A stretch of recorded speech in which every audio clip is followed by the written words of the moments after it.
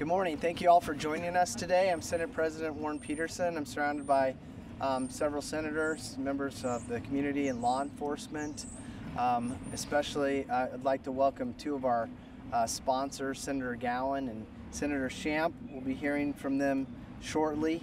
As far as senators, we also have Senator Kavanaugh, Senator Bennett, Majority Leader Borelli, Senator Carroll, our whip, Senator Kerr. We also have Sheriff David Rhodes from Yavapai County, Lieutenant Ross Teeple from Pinal County. They will provide testimony to us shortly. We're here today because, as you know, Arizona is in a crisis. We have a crisis at the border, and this is directly due to the negligent action by the Biden administration. We're facing a historical and unprecedented time where we're literally seeing a federal government opposing states who are trying to protect their border.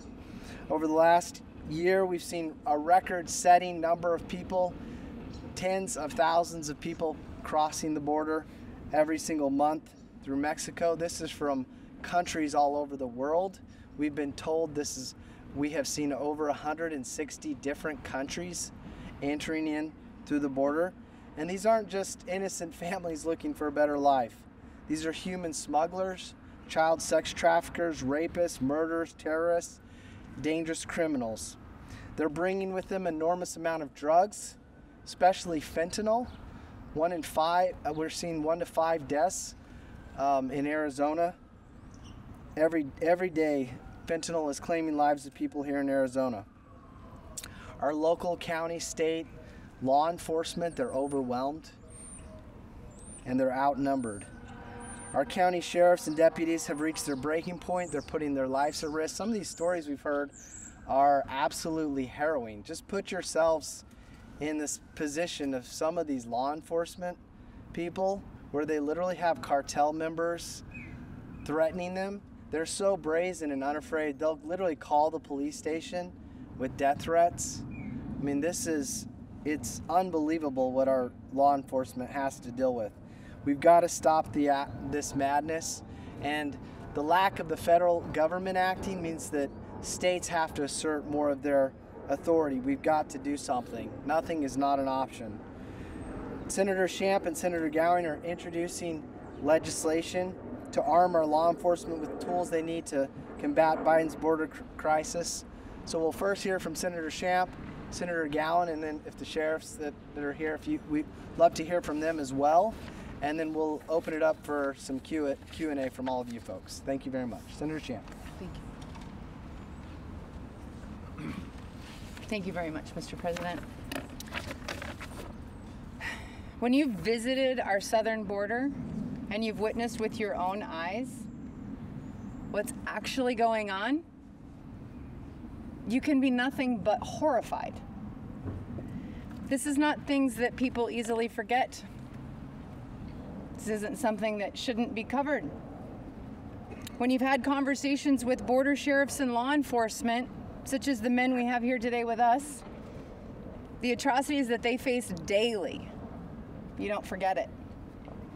And when you've spoken with families who've lost loved ones to border-related crimes, like smuggling deadly fentanyl, we've heard it reported that over 50% of the fentanyl that is confiscated on the streets of our entire country come through Arizona.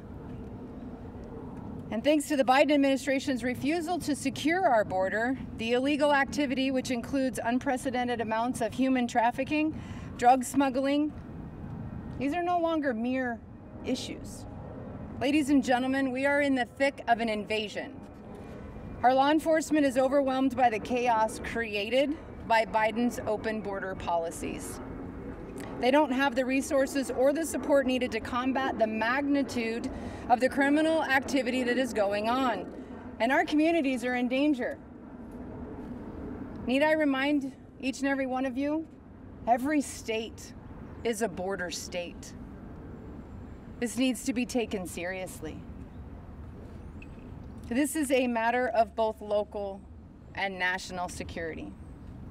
It's time to take the handcuffs off of our sheriffs who have been elected to protect the citizens of Arizona, which is why I'm introducing the Arizona Border Invasion Act, SB 1231.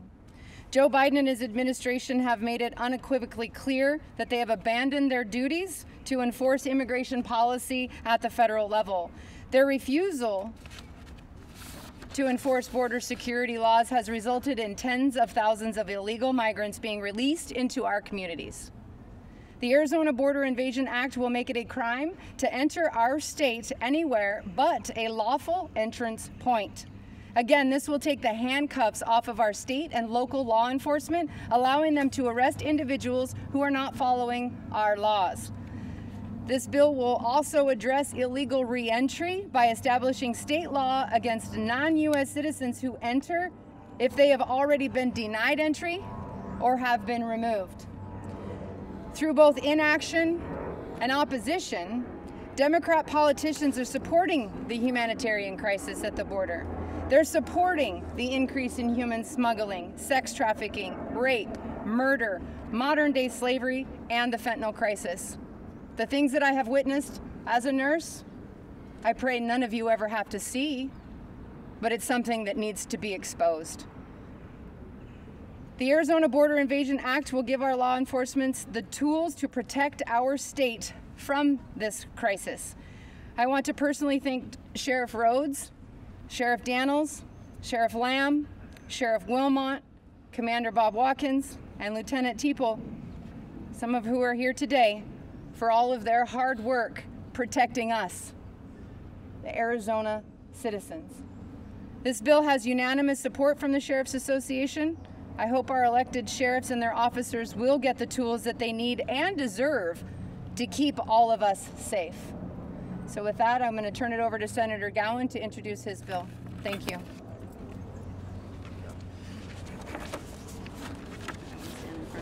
Thank you all for coming out here. As you guys know, I live in Sierra Vista, 20 miles from the border. So we have this incursion happening down there all the time. And so, I'm all too familiar with the Biden administration's open border policy and the crisis it's creating down there. My constituency is as well. And what you've heard from the previous speakers here is absolutely true. We need to get control of this border right now. It's a border crisis. And with these two bills, we're going to see some good effects happening. And as the President stated earlier, when the federal government fails in its duties, protect its borders and its citizens, that duty falls to the states. And we're having trouble, even with the federal government, allowing us, per se, to do our own jobs. During the border briefing we had on the House floor last week, my sheriff, Cochise County Sheriff Mark Daniels, described the border crisis as the ugliest he's ever seen. When it comes to public safety, national security, and humanitarian conditions. And I agree. I believe everybody here agrees with that. The sheriff said that over the last 2 years, law enforcement has arrested 600 drivers for smuggling. That's over a year. 600 smugglers driving. And that law enforcement has engaged in over 400 felony pursuits. Do you imagine that? These encounters have often resulted in dangerous and deadly high-speed pursuits. Arizona's southern communities and local law enforcement are under attack. Reckless drivers smuggling both humans and drugs across the border have put countless lives in danger by attempting to flee enforcement at any cost. And let me tell you, they drive through my town at 120 miles an hour many times. Our communities down in the south, they jump over Highway 90 boundaries. They go northbound on southbound traffic with their lights out at night. Now I have to tell you folks, my son goes to the University of Arizona. He lives at my house. That's a 75-mile trip each way. And when he's coming home, I want to know he's protected and not have to worry that you have illegal activity occurring with a wrong way driver coming up, trying to speed away from our police officers to evade their criminal act and could crash into my child's vehicle. We should all be thinking about that. Every one of you that has a child out there should be thinking about this stuff. They don't just hurt the driver they hit, by the way. What they're hauling, when you have the illegal immigrants that are in the back of that, they hurt them just as well. It's humanitarian all around. I've introduced legislation to increase penalties for drivers who endanger the life of another person while attempting to flee law enforcement, and even greater penalties if the driver causes serious physical injury to another person or is transporting a minor. Our state and local law enforcement are putting their lives on the line daily to protect our communities, and it's clear they need all of our support. Tougher penalties in these situations are an absolute must, and protecting our families and our communities are an absolute must. And I thank the County Attorneys Association for bringing this bill to me with the County Sheriff's Association. This is a needed bill. Both of these bills are, and I hope you get this out. And let me invite you once again, as I have in the past, every one of you, you want to come down and see the border? I'll show it to you. Just give me a call. You tell me when you want to come down. Let's look at it. You have that open invitation. With that, I want to thank you guys for being here with us. Thank you, Mr. President, for having this, and Senator Shamp. God bless you guys. Sheriff Rhodes. Sheriff Rhodes.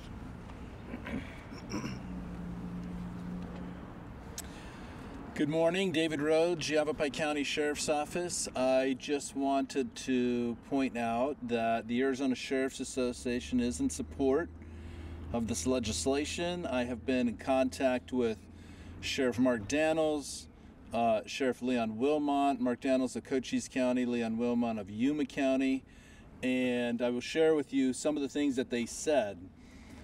The difficulty that they have when they encounter people who have crossed in various areas of the desert, not at the port of entry, clearly entering at an unauthorized location on the border.